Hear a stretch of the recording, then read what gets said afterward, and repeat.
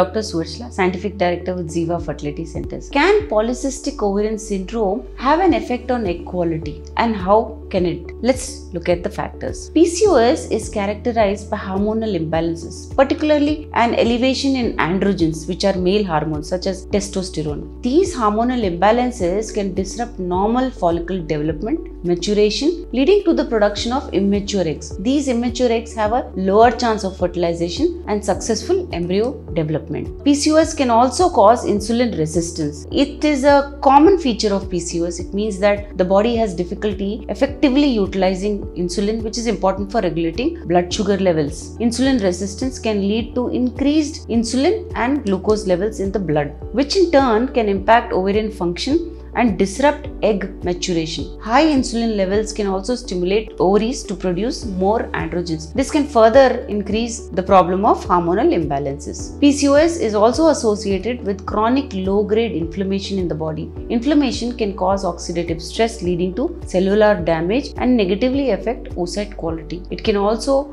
disrupt or change normal hormone signaling and follicle development. Women with PCOS often have a high number of small immature follicles in their ovaries known as cysts. These follicles do not mature and ovulate regularly, which can result in the release of low quality eggs. PCOS can definitely bring down your chances of pregnancy if left untreated. If you wish to understand more about this, please feel free to contact us. Thank you. A lot of effort has gone into making this video. Please like and subscribe us. Thank you.